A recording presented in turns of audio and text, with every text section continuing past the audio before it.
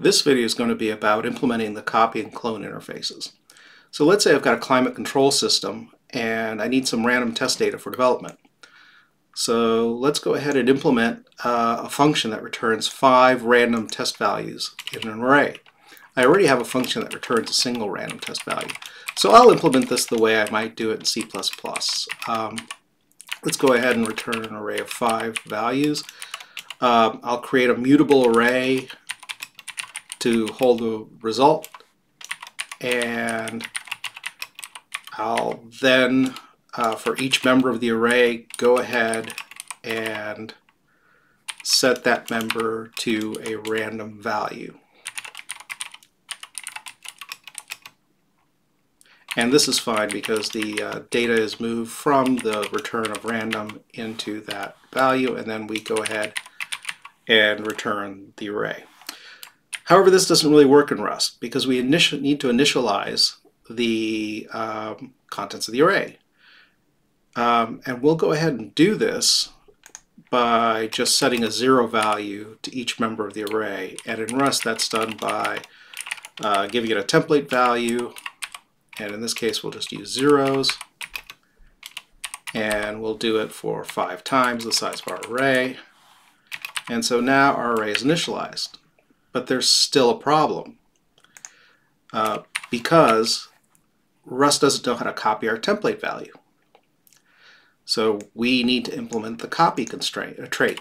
So the copy trait is just a marking trait. There's no actual function implemented. So we'll just use derive to add the copy trait. However, there's still a problem. Rust still doesn't know how to copy our data. So for that, we'll need to implement the clone trait.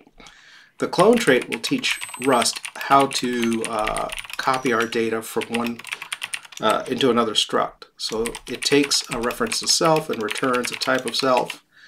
And we'll go ahead and just do a member-wise copy of our data using new. And that creates a new copy of our original struct. So now everything's fine. We can go ahead and use our random value generator. However, we can have Rust generate a clone for us when we're doing a simple member-wise copy and each of those members itself is copyable and clonable. And we can remove our implementation and just go with Rust's implementation. All right, great. Everything works fine, or everything compiles. So let's go ahead and use it.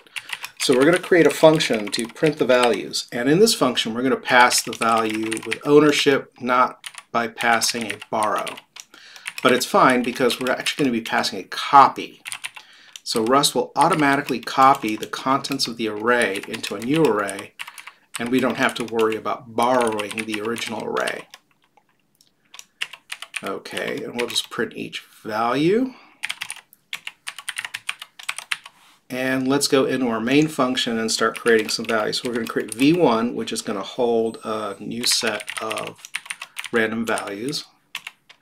And then we'll populate v2 from v1. Now normally in Rust this would cause Rust to move v1 into v2, and v1 would no longer be usable.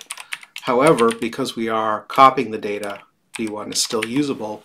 v2 has a whole new copy of the data. All right, great. Let's run this, and we'll see that everything compiles and our data prints. Okay, thank you for watching. If you have any ideas for topics you'd like to see me cover, please leave those down in the comments. Thanks again for watching, and if you'd like to be notified when I produce a new video, please subscribe. Thank you.